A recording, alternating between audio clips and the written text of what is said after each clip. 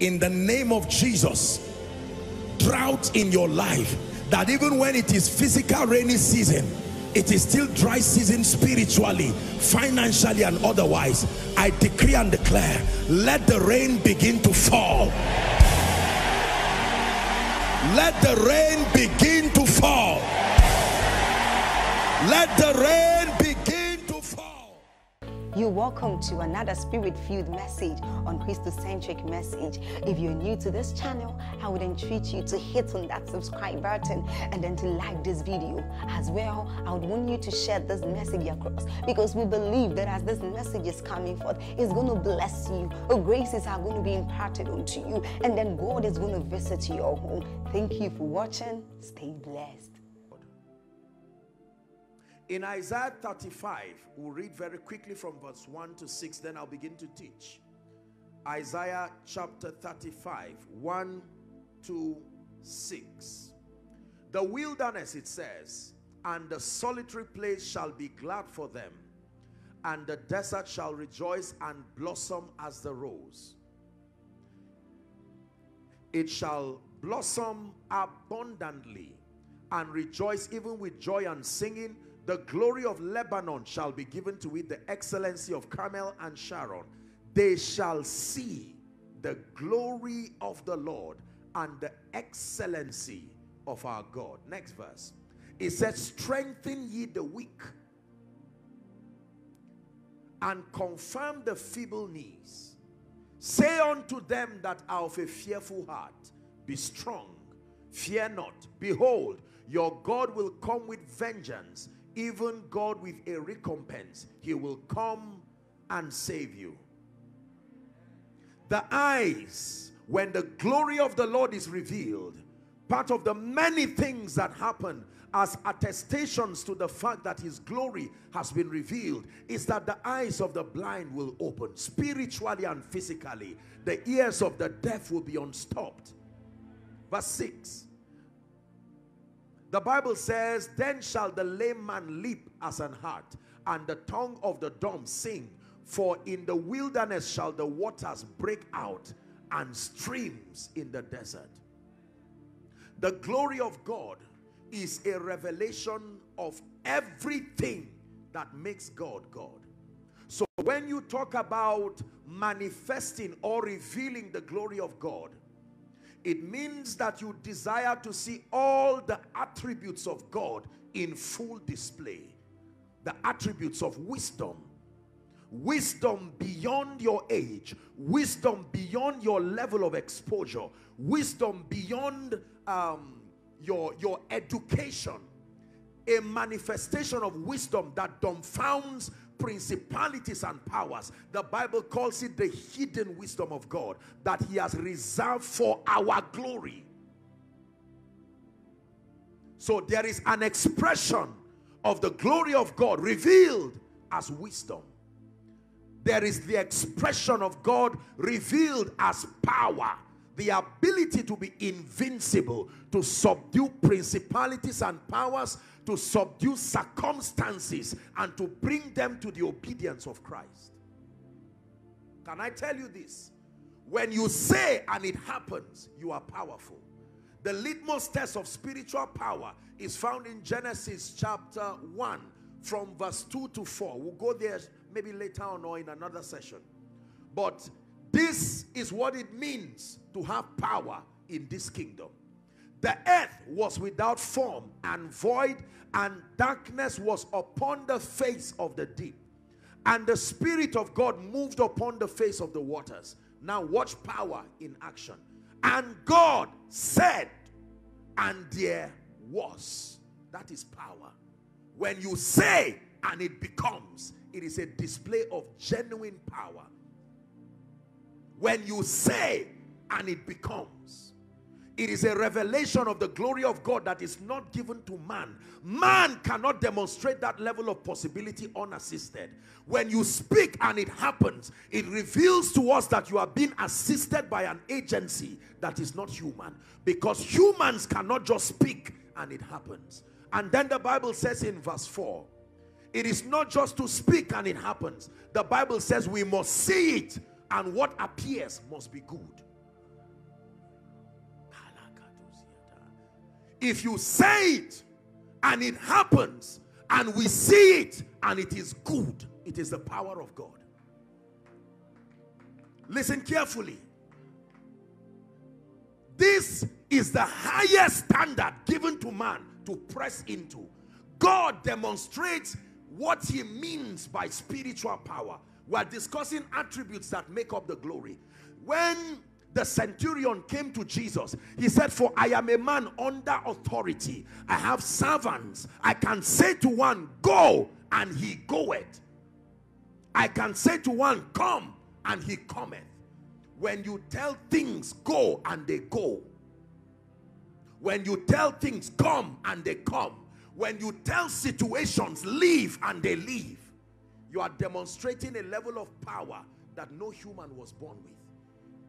The revelation of the glory of God, manifesting possibilities that are not human.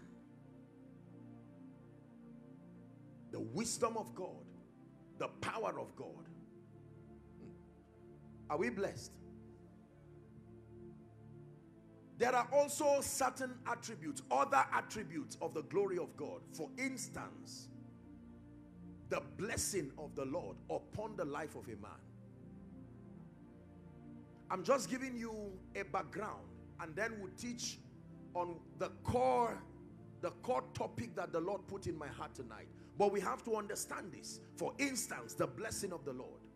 When you manifest certain levels of wealth and the blessing of the Lord that is beyond the intelligence of men, it's not just about the display of money. You demonstrate the intelligence of a government that is not earthly. Are we together now? The Bible says, let not the wise man glory in his wisdom. It says, let not the strong man or the mighty man glory in his might. Let not the rich man glory in his riches. It says, but let him that glorieth glory in this, that he understandeth and knoweth me. There are other dimensions of glory, like speed. You see, let me tell you, the highest level of dominion is dominion over time. Listen carefully. You can have dominion over things, but when you have dominion over time, because the unit of destiny is time. True dominion is dominion over time. Because you see, from a human standpoint, time only moves forward. It cannot move backward. Are we together now? And that your destiny is represented in time. So when time goes before you and you do not maximize it, you are already disadvantaged. The ability to have dominion over time and command things like speed and restoration. Now that is real dominion over time, where God takes your 10 years and puts it in 1 year.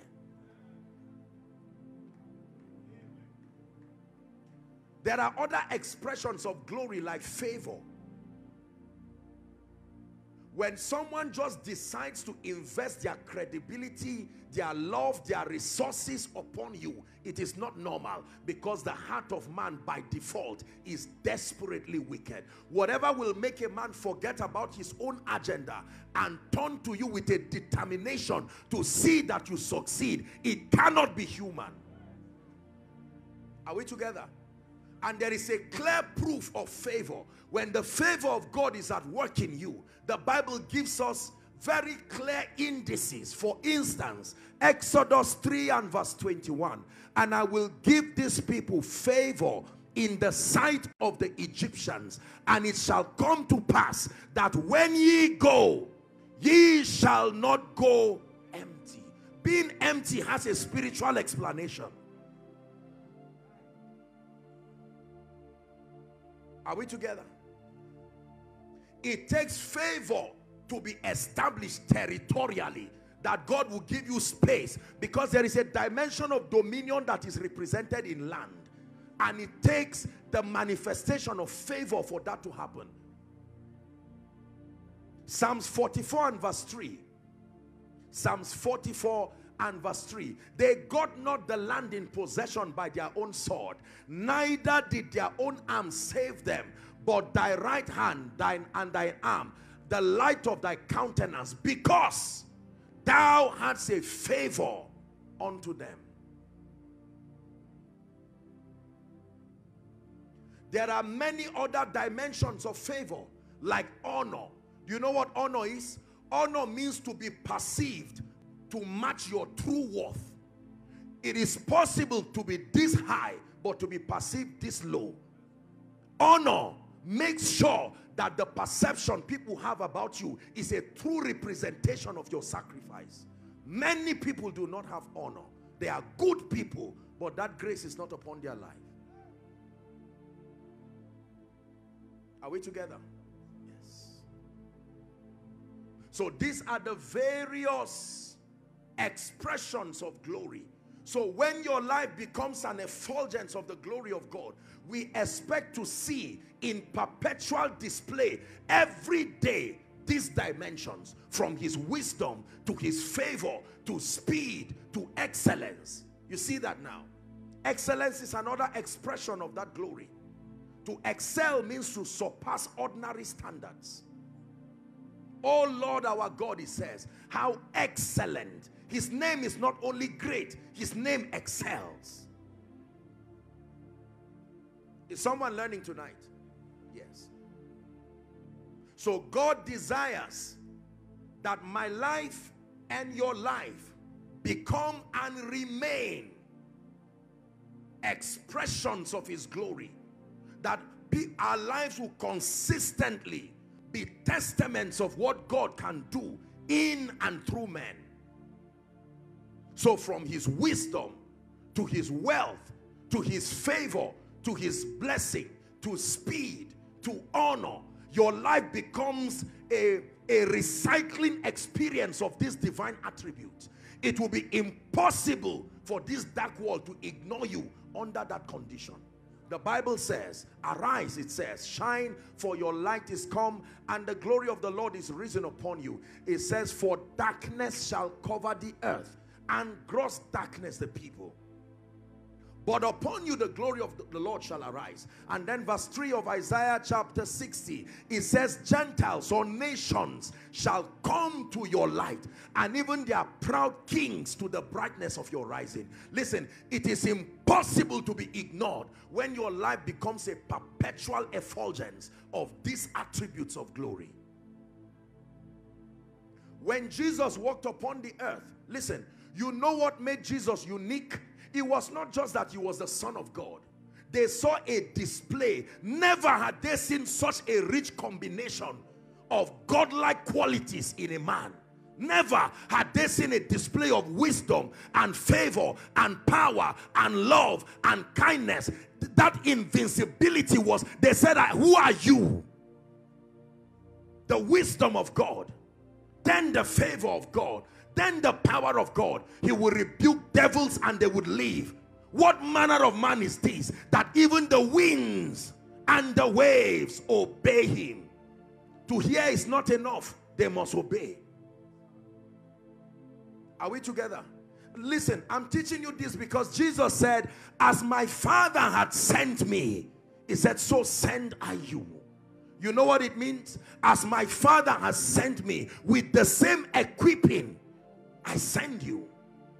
Your life should never be ordinary by any standard, regardless the background, regardless the geography of your assignment. You don't have to be a man of God. You just need to be a believer with understanding. Unfortunately, dear people of God, many people do not live up to that standard. It is a mandate upon us that our lives reveal the glory of God. Here's how the Bible puts it. Jesus was teaching in Matthew chapter 5. When you read from verse 13, it says, you are the salt of the earth. The assignment of salt is to add value and to preserve. Is that true? You are the salt of the earth, he says. That if the salt has lost its savor, wherewith shall it be salted? It is good for nothing but to be thrown down and, cast down and trodden underfoot by men. Then he now tells us, you are the light of the world. You are in the similitude of a city that is set on a hill that cannot be hidden. It says, neither do men light a lamp and put it under a bushel, but they put it on a lampstand, and it gives light to everyone there. So let your light so shine before men that they might see your good deeds, the display of these divine attributes. According to God's desire for men, your lips should not be the only instrument preaching the gospel. Your life should also be an evangelist. Not just in holiness and character, that is wonderful, but there should be a display of such possibility that people will look at you and say, is Saul also one of the prophets? From whence did you fetch this level of excellence and intelligence and power and grace? Psalms 82 and verse 5, the tragedy. They know not, neither will they understand. They walk on in darkness, the Bible says, and all the foundations of the earth are out of course. Verse 6 says, I have said, ye are gods, and all of you are children of the Most High. The tragedy is in verse 7, but you shall die like mere men and fall like one of these princes. The gap between prophecy and experience is knowledge. Not the knowledge of what you want, the knowledge of what it takes to manifest what you want. Many people know what they want. Midwifing prophecy and experience is knowledge. High level spiritual illumination. It is for this reason he gave unto some apostles and prophets and evangelists and pastors and teachers. Why? For the maturing of the saints. That the saints now matured will do the work of the ministry until we all come to the fullness of the stature of the measure of Christ.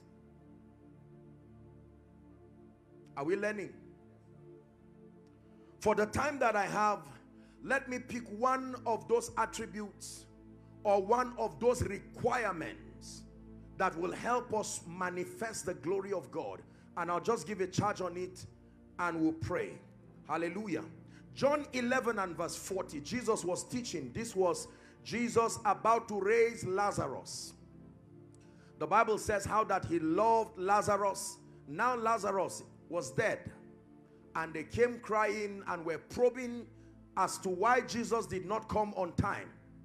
And Jesus made a very instructive statement.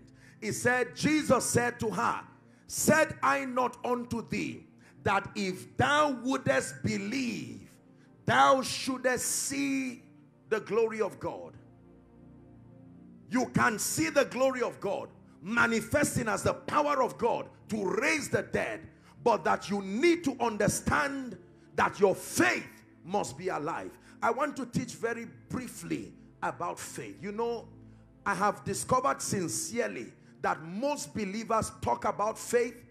Most believers write books about faith even. But there are very few people who truly understand Bible faith.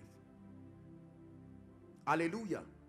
If you do not understand the subject of faith, you will never truly be able to manifest the glory of God. There is a relationship between your faith in God and the expression of the glory of God in and through your life. If you're with me, please shout amen. 4 times in scripture, the Bible tells us, I'll just read it through. We may not have the time to project it for the sake of time, so I'll just read it so that we'll go to the main discourse. The just, the Bible says, shall live by faith. 4 scriptures. You may want to write this down very quickly. Habakkuk chapter 2 and verse 4. It tells us that the just lives by faith. Habakkuk 2 and 4. Romans 1:17 also tells us that the just shall live even by his faith. Romans 1:17. Galatians chapter 3 and verse 11 also repeats this, that the just shall live by faith. Galatians 3:11. Finally, Hebrews chapter 10 and verse, Hebrews chapter 10, is that 38? That the just shall live by faith. So 4 scriptures: Habakkuk 2:4, Romans 1:17, Galatians 3:11, Hebrews 10 and verse 38. All of these scriptures point very clearly that the just lives by faith. In Mark chapter 11, from verse 22 to 24, theologically speaking, this is one of the classics on the discourse of Jesus about the subject of faith. He rebuked the tree that would not produce, and it withered. The disciples were perplexed. They wondered how a man could just speak to a tree and not use an axe or anything physical to fell it, and in 24 hours the tree would have withered. And Jesus was giving them an understanding. He said, have faith in God. Men like Papa Hagin would interpret this to mean have the faith of God. Next verse, 23. Verily I say unto you, whosoever shall say to this mountain, be thou removed and cast into the sea, and shall not doubt in his heart, but believe that those things which he saith shall come to pass. The Bible leaves you with an assurance that he shall have whatsoever he saith. Next verse. Here is the law of faith. Therefore I say unto you, what things soever ye desire, it says, when ye pray, believe that you receive them, and thou shalt have them. Are we together? Hebrews chapter 11 from verse 1, it says, now faith is the substance, the tangibility of the things that you hope for. It calls it the evidence of the things not seen. The evidence, the purchasing power. Like, you can ask me, I can ask you to give me a bottle of water or get me a bottle of water. The moment I give you 100 naira or 200 naira, I didn't give you the bottle of water, but I gave you the power to purchase it. Is that true? That's what faith is, the currency that purchases spiritual realities for us in the realm of the spirit. It's called faith. The Bible says in Romans chapter 10, Romans chapter 10. Let's look at verse 17. Romans 10:17. It says, so then faith cometh by hearing, and hearing by the word of God. It tells you that faith is mobile. It can move from one place to the other. It can move from a location outside your spirit into your spirit. Faith cometh. Faith cometh. And the Bible says it comes by hearing, and hearing by the word of God. Let's define faith in very simple terms. What is faith? Please look up. Faith is not just believing. This is where many sincere believers get it wrong. Faith is more than believing. Believing is part of the process of faith, but faith is not believing. So many people tell you, I believe. That's wonderful, and you may be right, but just because you believe does not mean you have finished walking in keeping with the law of faith. I believe God. I believe I'll be healed. I believe I will prosper. I believe the land will be good for me. I believe my children will be blessed. There are many people believing, and that is wonderful. But hear me, if all you do is just believe, meaning to agree, that is not enough. There are conditions. Listen, every promise in scripture has very specific conditions connected to it for its manifestation. Believing is one of the requirements, but not the only requirement. Are we together? Let's define faith. Here is my definition of faith. That faith is the name given to the action that we take. The name given to the action that we take. Actions of obedience based on our conviction of who God is and the integrity of his word. Faith is the name given to the action of obedience that we take. Not just believing, the name given to the action of obedience that we take. That action is based on our conviction, number one, of who God is, and then the integrity of his word. This is Bible faith. Please let me have two gentlemen. Just come here. I want to illustrate something. Any two gentlemen at all. Please come. Thank you. Watch this. Let one of you stand here. I believe you can all see them. You just stand here. My friend, come stand. I want to show you what many believers do that we call faith. Now watch this. Let's assume this is what they both desire. Are we together? And now I have told you that I am benevolent enough to let you have this. It is my will and my desire for you to have, in this instance, this handkerchief. Now, this gentleman, when I ask you to come and pick it, tell me you are coming and tell me you believe me, but don't walk. Are you ready? Watch what many of us do. So, I am God in this example. Here is your healing. Here is your breakthrough. Here is your lifting. Here is the favor that I desire to give you. Like I said in my word, come and have it. Are you seeing now? I'm giving it to him. He believes that I'm not lying, and yet he does not have it. 5 years, he's not had it. 10 years, he's not had it. 15 years, he's not had it. His pain now begins to build a theology about God that God cannot reward. Just because he has been 15 years practicing what he believes to be faith, he will mentor other people after his limitation. That all it takes is to just believe. Now, I'm not being critical. I hope you understand what I'm saying. Then comes this fine young man who now understands what faith is. Now, when I ask you, you speak and walk to me. The condition is that you walk to me. Come, pick this. In 1 year, he has gotten it. A result that this man desired for 20 years. And now you are wondering, this is unfair. Because faith is not just believing. Faith is fulfilling the condition attached to commit God. The Bible says, having the readiness to judge all disobedience, if your obedience is complete. In one word, faith is obedience. In one word, faith is obedience. In one word, faith is obedience. If there is no obedience component to your definition of faith, it is not Bible faith.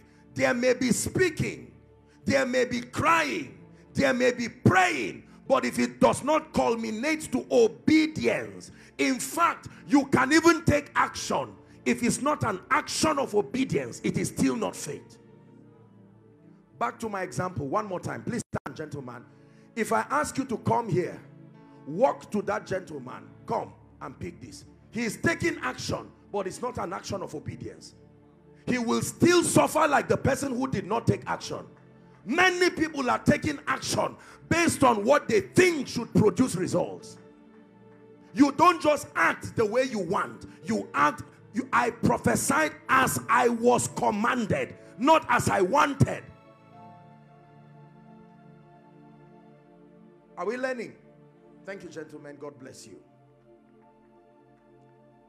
So faith, in one word, is obedience. Obedience to the scriptural requirements. The scriptural requirements that commit God to reveal his glory in you. Obedience to the scriptural requirements that commit God to reveal his glory in you. This is very powerful. That means for you to manifest Bible faith, you must understand what God has the conditions connected to every promise. Knowing the promise is not enough. You must understand the scriptural requirement that commits God for that promise to be made manifest. Deuteronomy chapter 28 from verse 1 and 2. For sake of time, the Bible says, and it shall come to pass if thou shalt diligently hearken to the voice of the Lord thy God, to observe to do, not just to know, observe to do all his commandments, which I command thee this day. It says that the Lord thy God will set thee on high. This is the promise. Claiming that you will rise above the nations is wonderful, but it will only end you in frustration. There is a condition attached to it. And all these blessings shall come upon you and shall overtake you.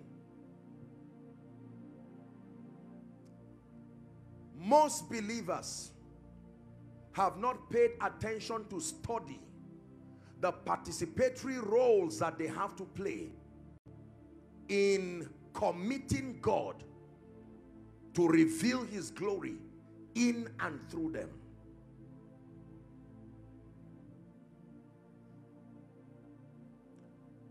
Whilst Ebed was ministering, I just sat there and I was enjoying the song, but I was also enjoying the excellence. And I thought to myself, look at this man acting my message. I could see a display of competence, not just the spirituality. And you would think it's just grace. It is grace, but it is the enabling grace because something was done. Excellence has an equation. Something plus something equals excellence. Are we together? You will have to find out the price of competence and rehearsals and discipline and diligence that produce what you celebrated as the manifestation of the glory of God. Now, when you see the glory of God on display, it doesn't look like anything was done to prepare them. Remember, the nation of Israel wanted to see the glory of God, and he told them, here is the condition. You are going to go through constraints for 3 days, sanctifying yourself if it is that glory you want to see. There is always a condition. Please look up. You want to prosper in the kingdom and manifest the glory of God. It's not just about claiming prosperity and jumping up and down. There are laws that you must walk in keeping with that enable that dimension of glory to be revealed in you. For instance, the law of diligence. For instance, the law of relationships. For instance, the law of creativity. These are all principles that synergize themselves together. You want to excel in life, you have to walk in keeping with the principles of competence, the discipline of mastery. The Bible says he that strives for mastery is not crowned unless and except he strives lawfully. Are we together? Wishing and hoping that things change will be a total waste of time. Wishing and hoping and superstitiously just waiting for things to change is a total waste of time. We have to understand that if we desire to see the glory of God revealed in our lives, we must understand the principle of faith, the principle of obedience. The Bible says that when men say there is a casting down, we will say there is a lifting up. It did not say we will think. It didn't say we will lift. It says we will say. So your words is part of the instruments of constructing that tower that you'll be lifted to. So you speak regardless what you see. You are declaring, because the word of God says that your words is part of the ingredients that make for your greatness. That means the assignment to discipline and culture yourself to only speak words that are consistent with scripture is your participatory role in seeing that a great destiny happens. You cannot keep speaking words like one who is demonized and have the destiny of one who is disciplined in building with scripture. It cannot happen, because remember, he sits upon a throne that is made of righteousness and justice. Are we learning? Yes, sir.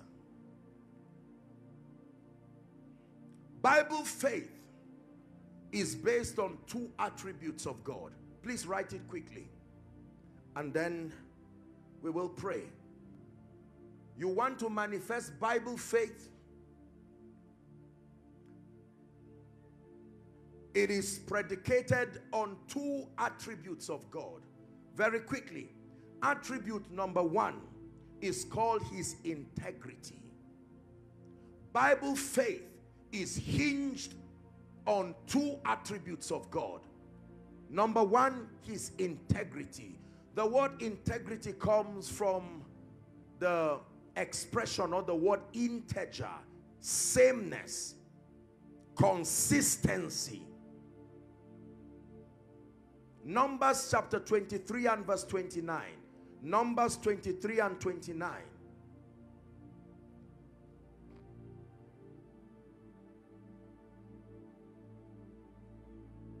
Numbers chapter 19.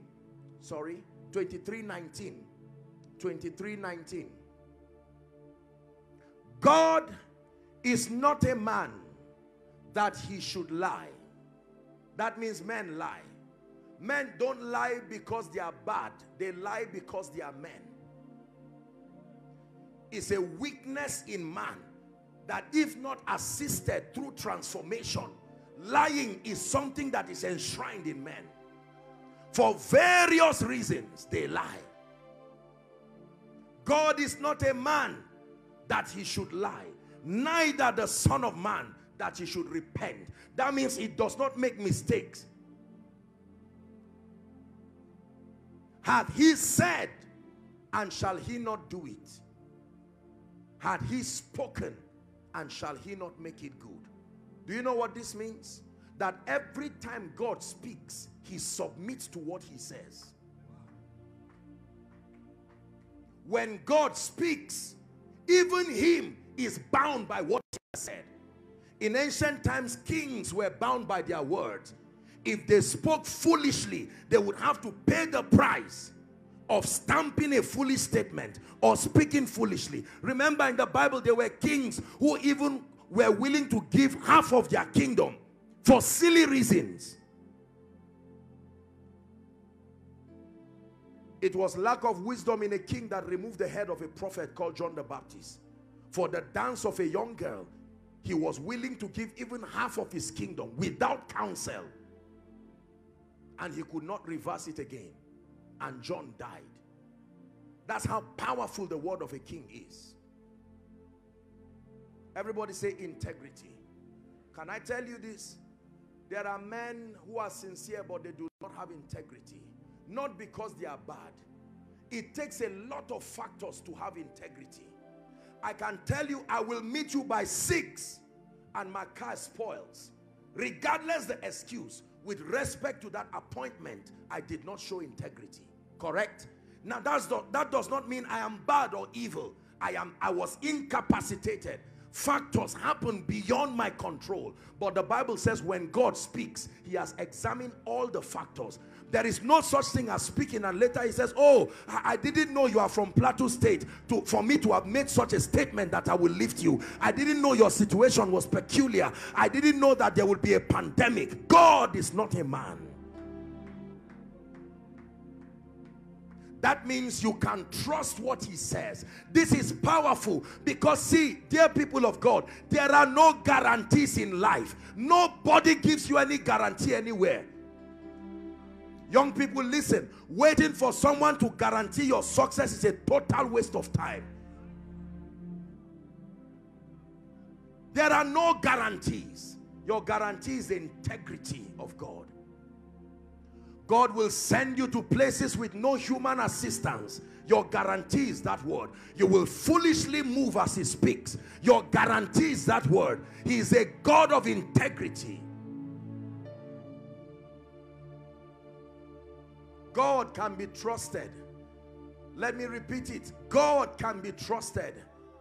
Don't get used to the disappointment you face from men. I promise you this, I didn't do it. I promise you that, I didn't do it. And you put God to join that queue, and you believe that just like this one disappointed me, I assure you and I bring you good news. Dear Plateau, God can be trusted. My Bible and your Bible is full of stories of people who God spoke to, and as at the time he spoke to them, there was nothing in their life that looked like what he said, but the one with integrity had spoken. Abraham, I will make your name great. I will bless them that bless you, and curse him that curse you, and in thee shall all the families of the earth be blessed. He met a young boy hiding called Gideon, and he called him a mighty man of valor. Can I tell you this? When we study scripture, it gives us an opportunity to vet the integrity of God. God is not afraid to allow you probe his integrity. The Bible is a compendium of God's integrity that you search for yourself, and if you search well, you will conclude that this God can be trusted. Somebody shout, say, God can be trusted. Shake away unbelief. Say, God can be trusted. Regardless what I see, God can be trusted. Regardless the medical report, God can be trusted. I know you are sitting right now on a time bomb health-wise in the form of a medical report, but God can be trusted. Apostle, you're speaking like this because you do not know the huge bills that stand before me. I will still tell you to your face, God can be trusted.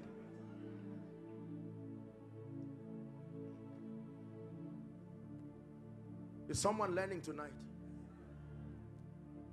There are probably men of God here, respectfully speaking.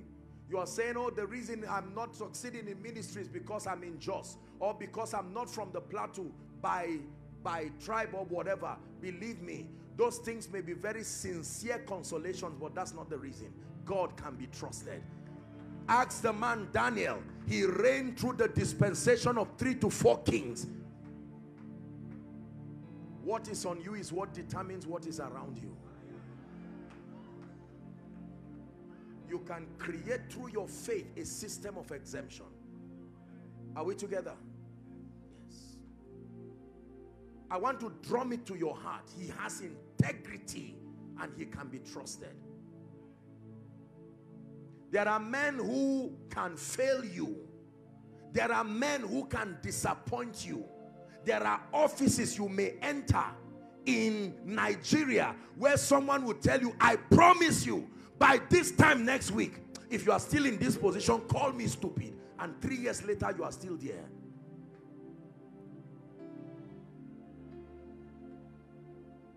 God can be trusted. Someone turn that into a prayer in 1 minute. God can be trusted. His integrity. Go ahead and pray. Please pray. God can be trusted. Shake away unbelief. Lord, I believe what you told me about my children. I believe what you told me about my health. You told me death will not take me just like that. I believe you. Regardless the symptoms in my body, I believe you. Told me you will prosper me upon the plateau, that my life will be an expression of your glory. You told me you will help me even politically. You told me you will help my children, that none of them will be lost. As it is now, right now, it looks like all my children are going haywire. But in the name of Jesus, I trust you.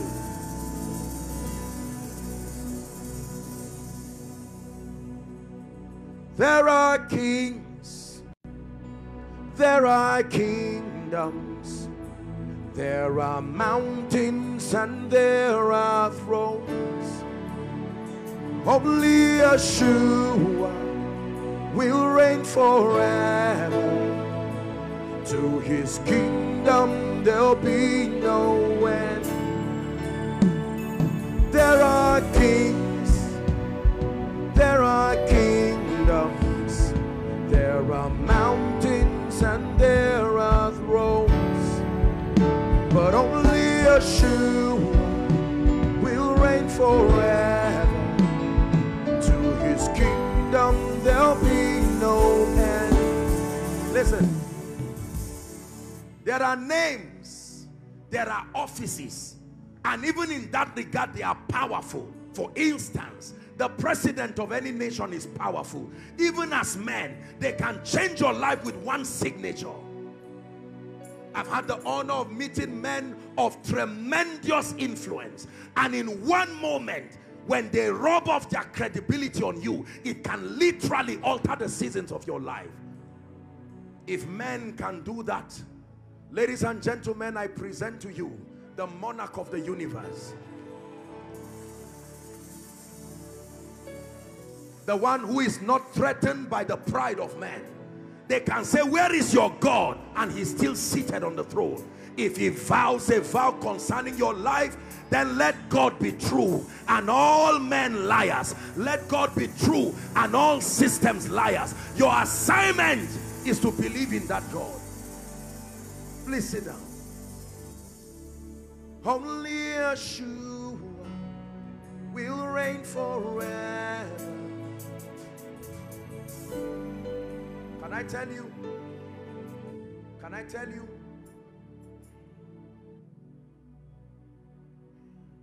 Based on wisdom, it is wiser to trust the one who does not have a date of birth. The mere fact that any man can present to you his date of birth already tells you there is a tendency for compromise in his ability to show integrity. There is one who we can search from end to end. We will never find his date of birth.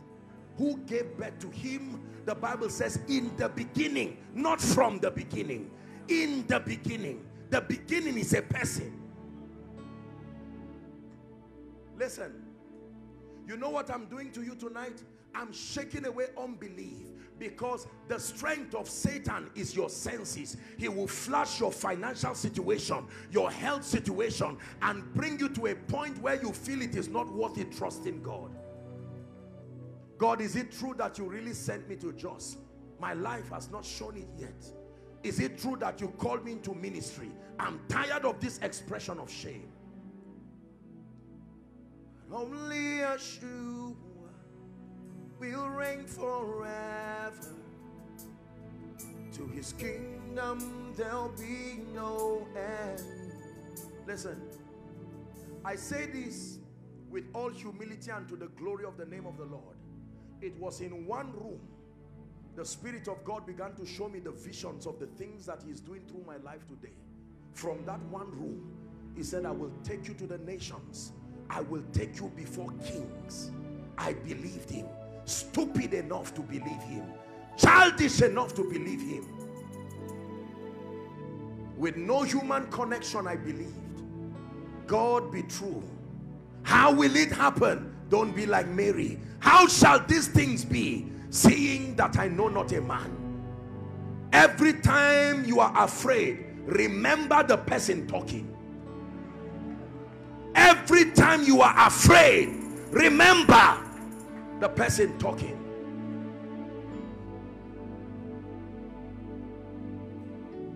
He told me, as you travel around, you will have the power to heal the sick.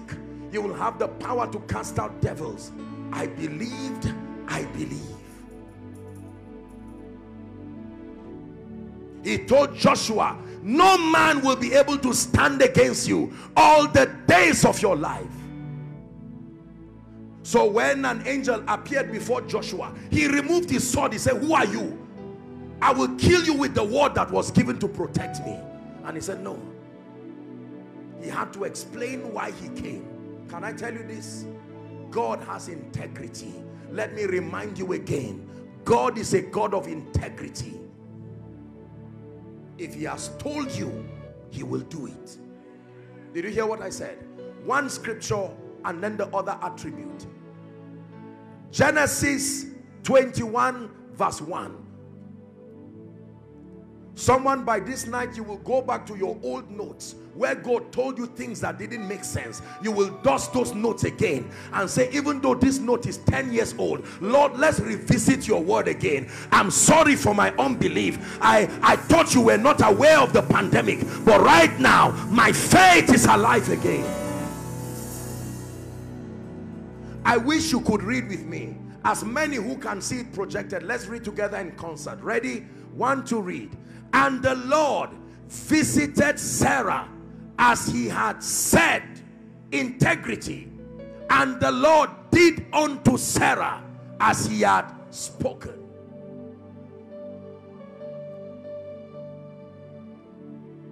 Listen, every man you see in ministry, in business, in government, in academics, any man doing anything uncommon today, I can tell you, probe them, and if they are sincere, they will tell you there was no guarantee whatsoever. Lion of Judah, my trust is in you. I am that I am, my trust is in you. You're the Lion of Judah, my trust is in you. I put them on me, my trust is in you. God is not a man that he should lie.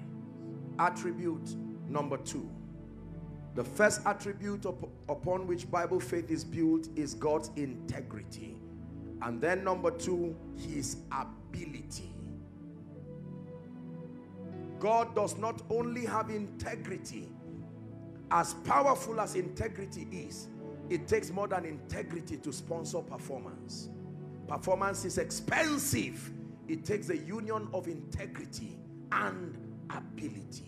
There are people who want to do it, but they are limited. Have you stood before someone wanting to help the person sincerely, and yet you say, I wish I had the means? You have integrity, but you do not have ability.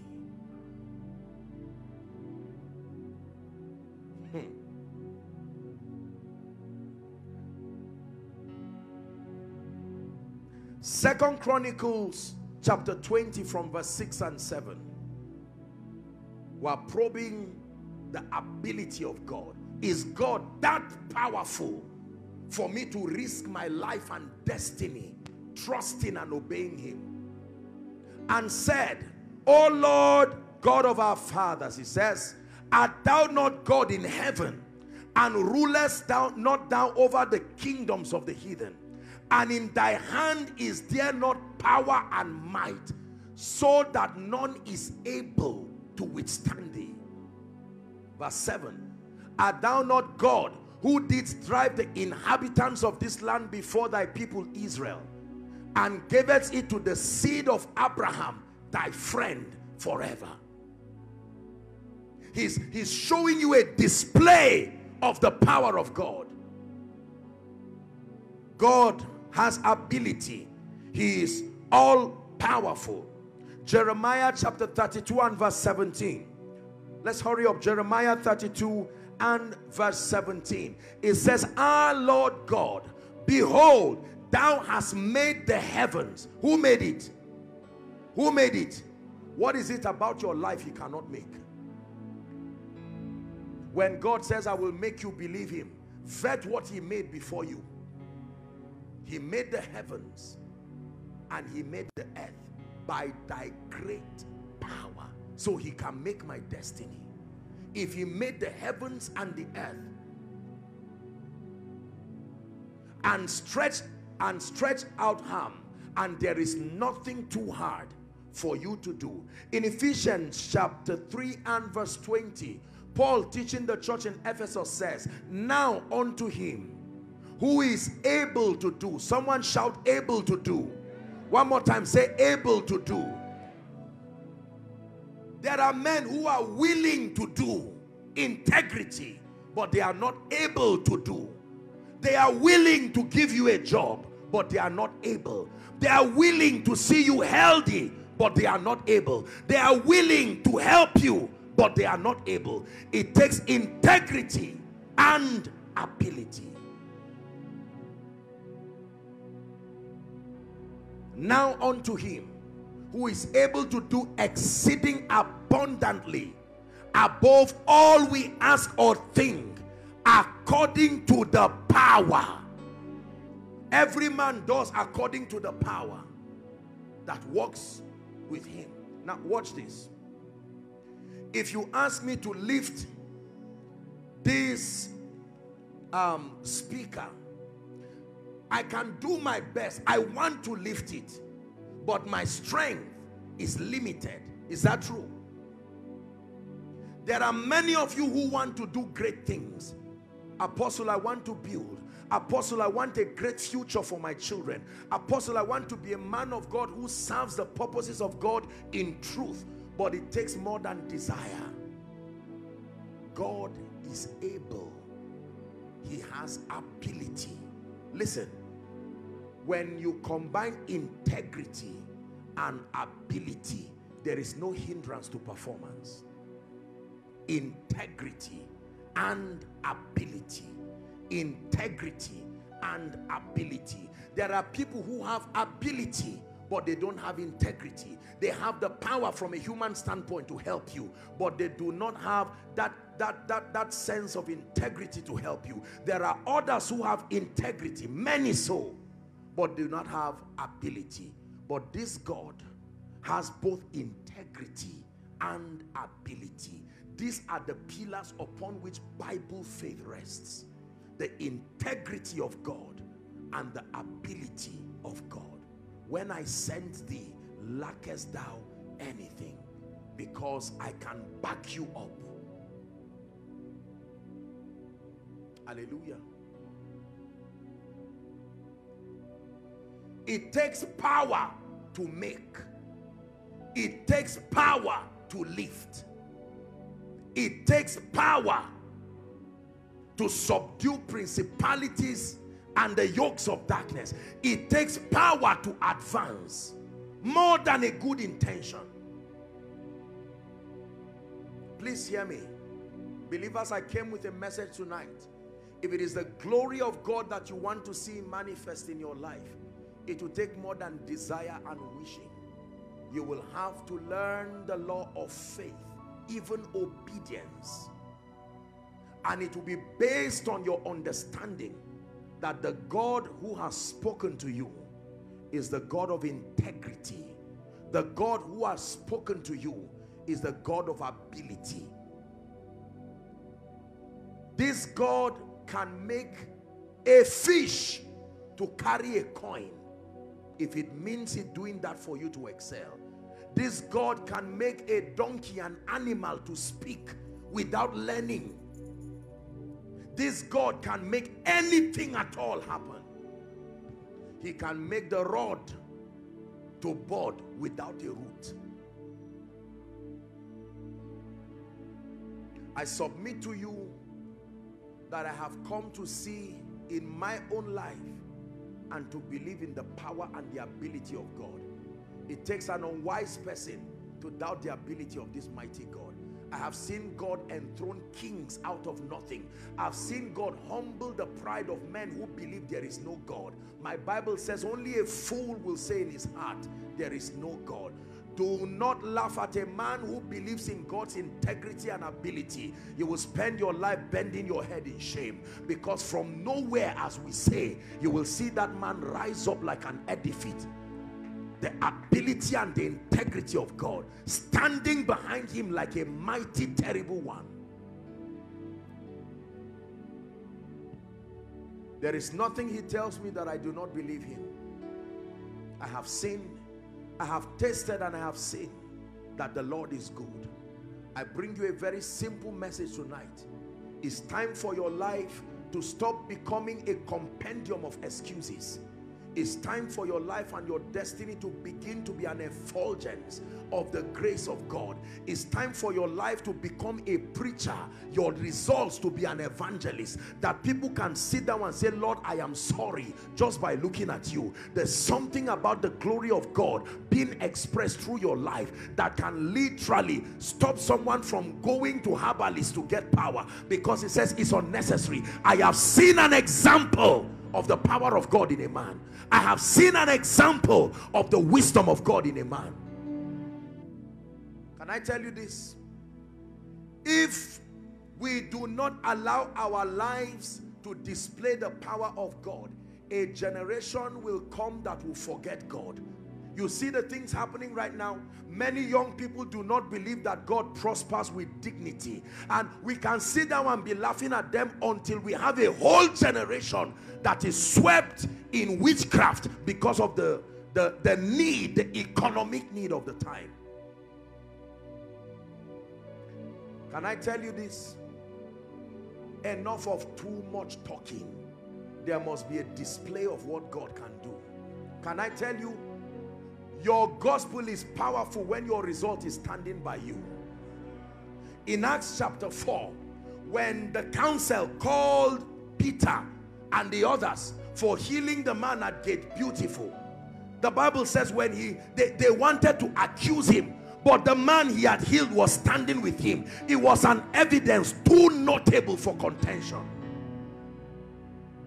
There's too much proposition of what God can do. My God can heal. The Lion of the tribe of Judah, we say. The Rock of Ages, we say. And everybody just keeps staring at us because nothing in our life captures that reality. I cried unto God and I said, Lord, if you're sending me as a man of God, I cry that you do not send me with a message alone. It is risky. It is risky to take on this journey with only a message. You need a message and a token of truthfulness called your evidence. You are a true witness when you have a message and the evidence. Ask those who are in the legal practice here. When a judge calls for a witness, your witness is rubbish until you can bring an evidence. An evidence is a token of truthfulness. I was not there when he died. I was not there when he walked upon the earth, but the Spirit who was there lives in me, and now he walks through me to prove that what he said was not a lie. Is someone learning? I made up my mind that for the name of Jesus, for my own personal benefit, and for the people that he's helped me inspire, I will ensure that my life becomes an unending display of the glory of God.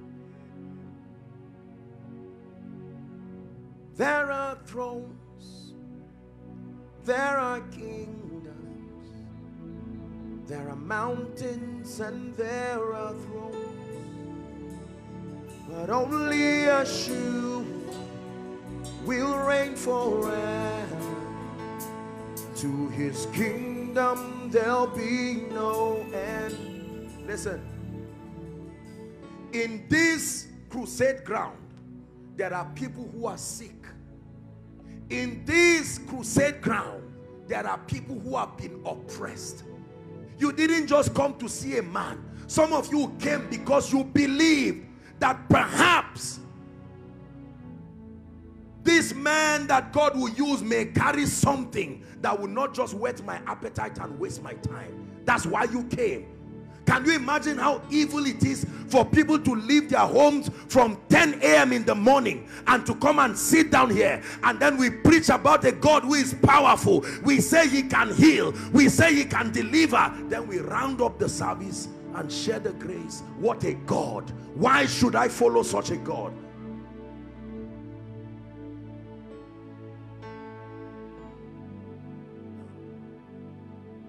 I will not believe and preach a gospel that has no power. I believe in the power of God.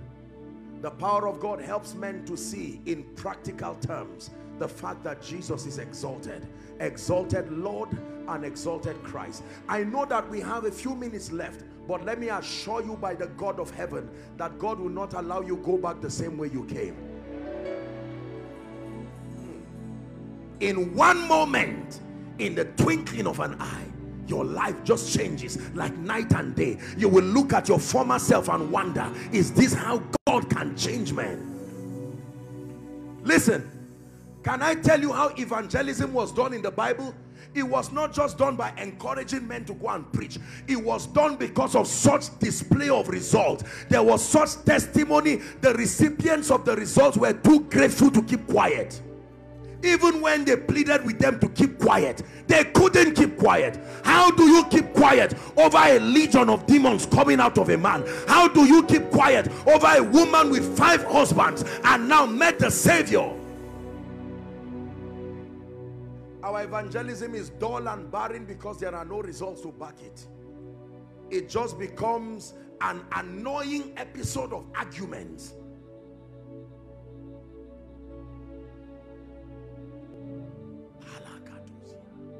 I believe in the power of God.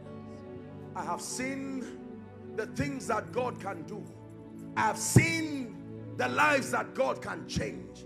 I have seen what he said come to pass. Please don't get used to disappointments. God is still alive. Don't get used to disappointments. My God, I don't know about your own, but my God.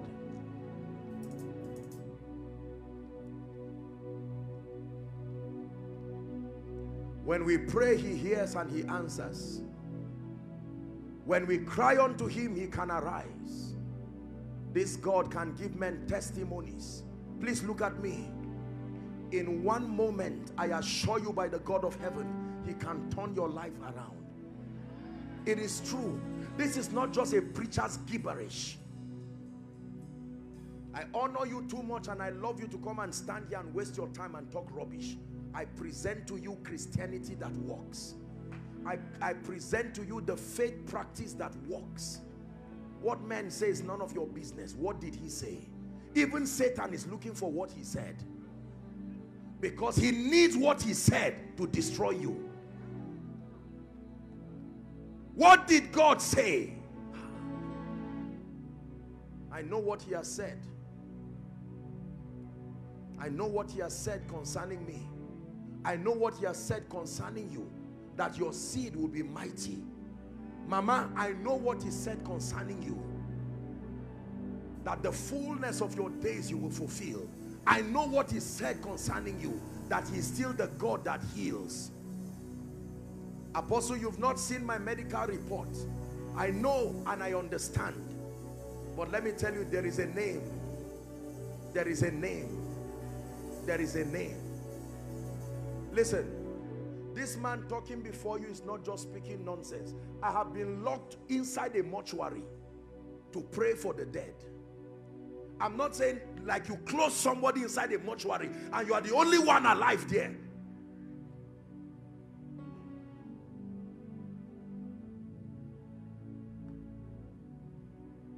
I have seen demons. I have seen spirits that control territories. I know what the name of Jesus can do. I have seen revival come over nations and territories. I know that this God is not a fraudster. He is not scamming you. Give him a chance to surprise you tonight. We'll take a few minutes to pray. And please hear me. I know you have cried, but shake away unbelief. Man of God, he's giving you a chance again. It may look like you are not called, but shame on the devil. That God who called you is still alive, standing by you like a mighty, terrible one.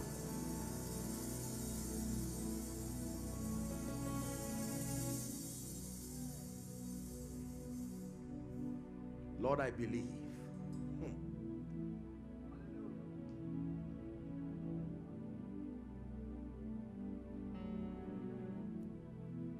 If you do not believe God and you do not release your faith to obey him, you will never see the glory of God manifest in your life. It will remain a theory. It will remain potentials, truths that you cannot defend with your results. And you see, let me tell you this. It is dangerous for your life to continually record failure, because that failure is a preacher too. It can create a theology about God in your mind, and you will mentor nations from your pain and your frustration. This is why you see people serve Jesus Christ for many years, even preachers, respectfully speaking, and then one day they wake up and say, I'm tired of lying.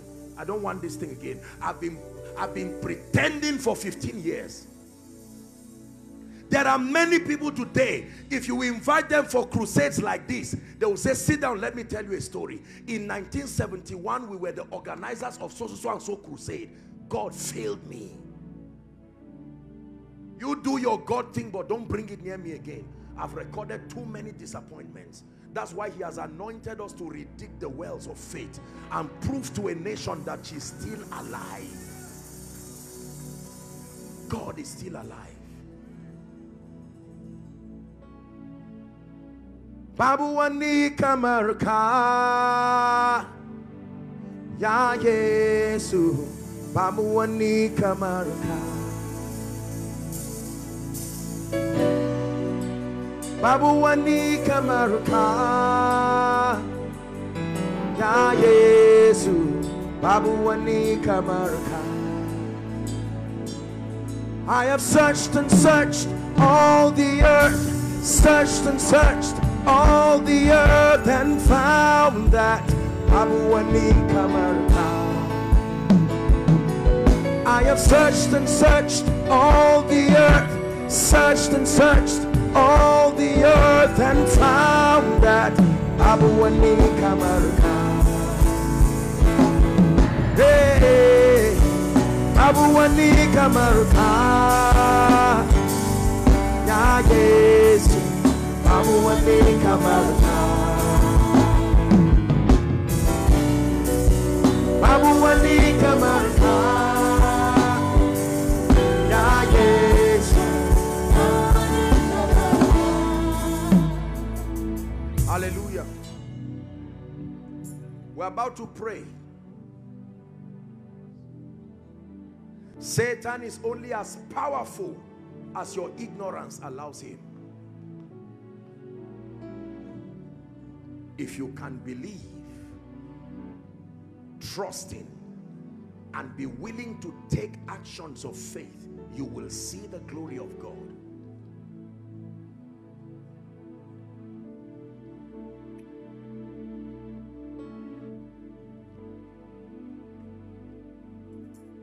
Please bring for me the people that start running out now by the anointing.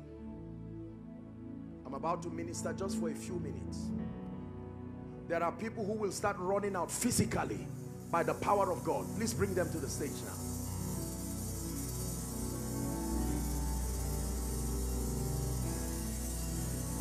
Thank you, Jesus.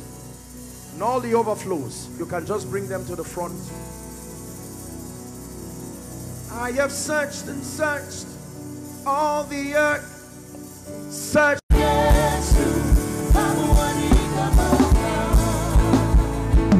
Oh, oh,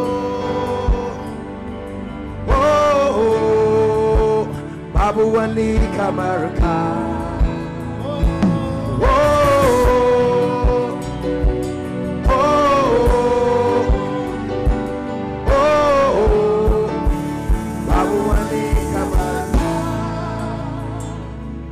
Bring them out.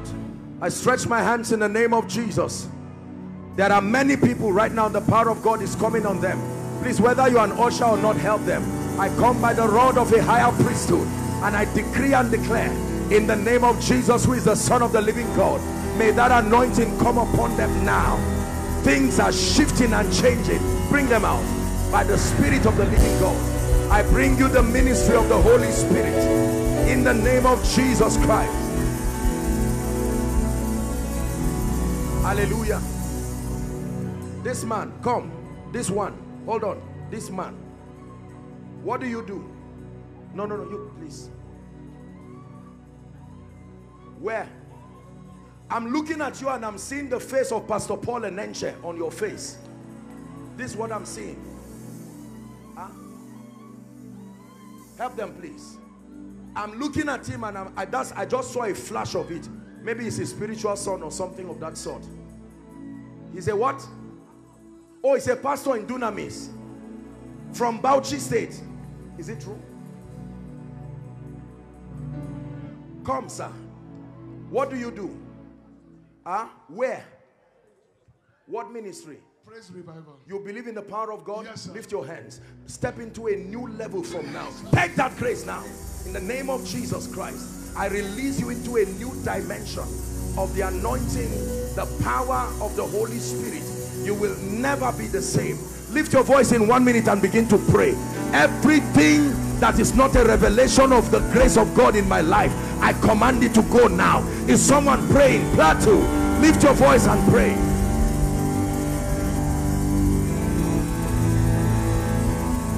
Pray, lift your voice and pray. Help those under the anointing. The God of integrity, the one who has ability, the God of integrity. Help them, please. The God of integrity.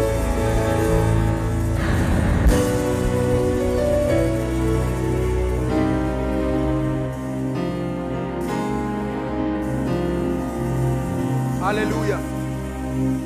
Now hear me. The Bible says, wherefore God had so highly exalted him and given him a name that is above every other name. It says that at the name of Jesus every knee shall bow, of things in heaven, of things in the earth, and of things under the earth. I want to pray for you now, that everything that is not of God, that every power that ties you down, it must go now and release your destiny. At the count of 3 I will ask you to shout Jesus, and at that shout, hear me, that every door that has refused to open, everything that has tied you must let you go now. Are you ready now? At the count of 3, 1, 2, 3, shout Jesus. By the power of the Holy Ghost, be free. Help them please. Be free. Be free. Atmosphere shift now. Chains be broken. Break. Holy Spirit.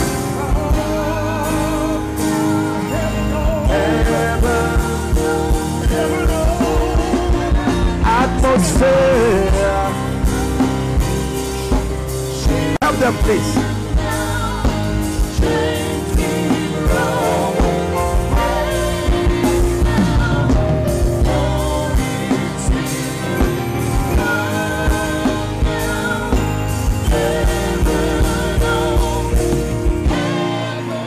Hallelujah. Hear me. If you came here walking with a crutch or an aid, lift it up now and begin to walk. You came with an aid or a crutch, lift it up now.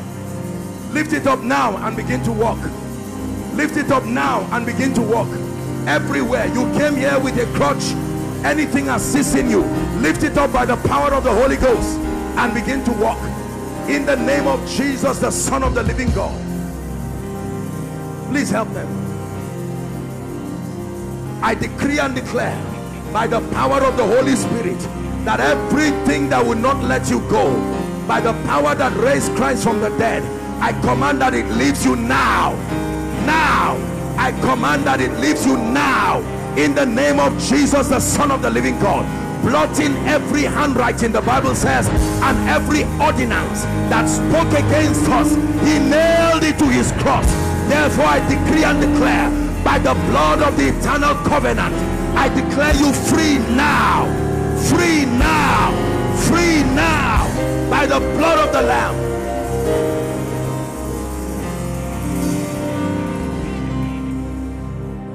Hallelujah. Hallelujah. The Lord is showing me a few minutes and then we're done. The Lord is showing me a woman. I'm seeing a woman. I don't know if it's a lump or something at the left side of your breast. As I'm praying for you right now, the power of God is touching you right now. That devil leaves your body in the name of Jesus Christ. That devil leaves your body in the name of Jesus Christ. Hallelujah. Is there someone with the name Godia? I'm hearing a name Godia. Is there someone with that name? I'm hearing a name Godia. Please make sure you don't just come out carelessly. Godia.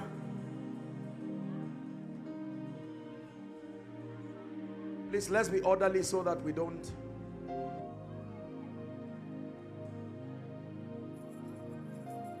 Your name, as a man, your name is Godia.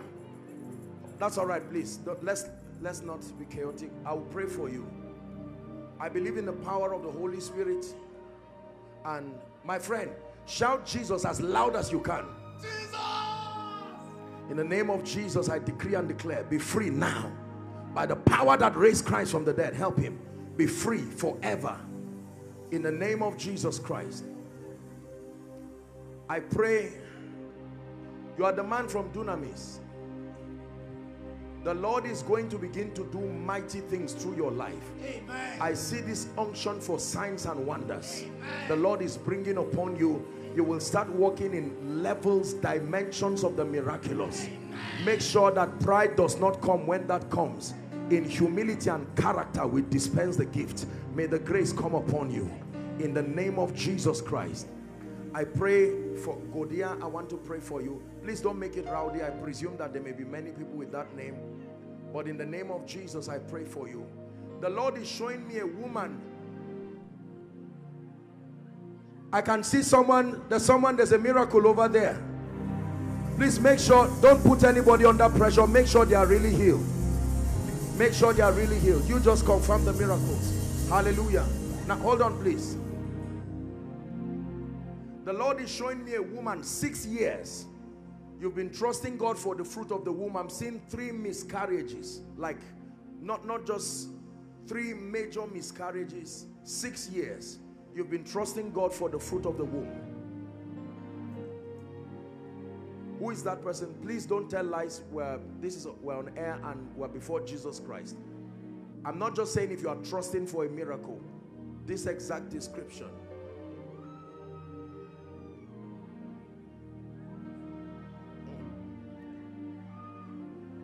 You're not a man, no. You're not a man, no. You're the God who opens doors no man can shut. You're not a man, no. You're not a man, no. You're the God of everything. No one like you.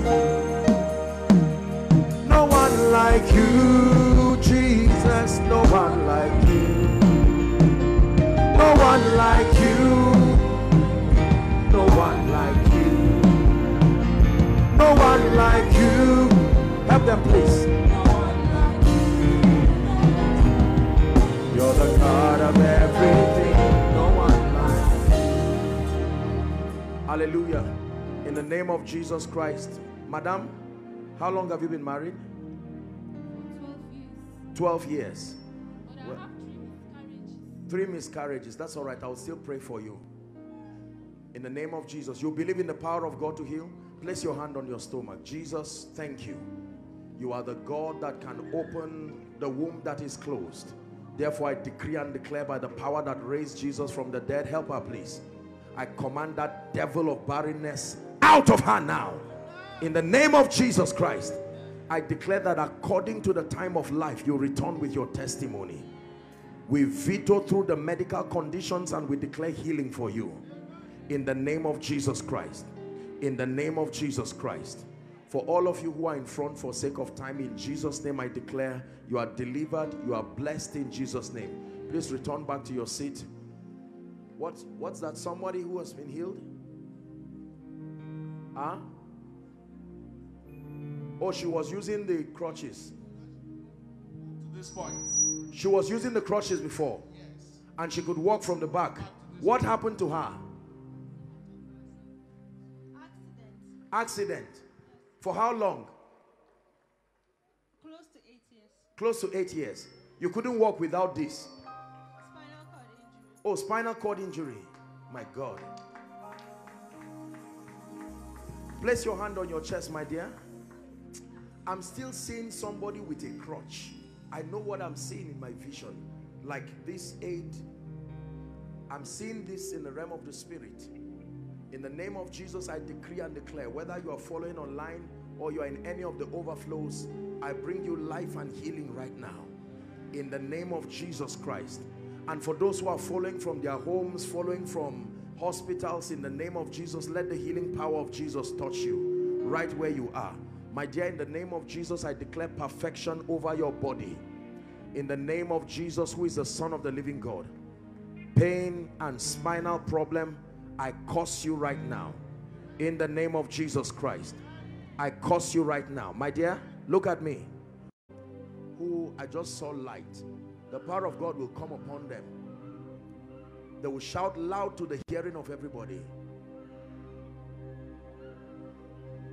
In the name of Jesus, the season of favor.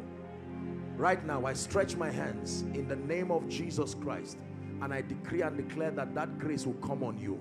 You will experience very strange dimensions of that grace. There is a man of God here. I don't know who, but I'm seeing a man of God here. The Lord is bringing speed to your life and ministry. Listen, please. You will literally start running. Just help that person. You're a man of God. I'm not saying just you aspire to get into ministry. It is a supernatural thing. Honestly, sometimes I don't know why God does this, but just a grace coming, literally, it's like something is pulling you to run. This is a supernatural impartation, and your ministry will so change. Your life will change wherever that man of God is. Lord, you know the secret prayers of that man, and as you have given this word, I decree and declare, may that unction for speed, my God, may that grace for speed right now, let it rest. Please help them so they don't injure themselves. Help that man.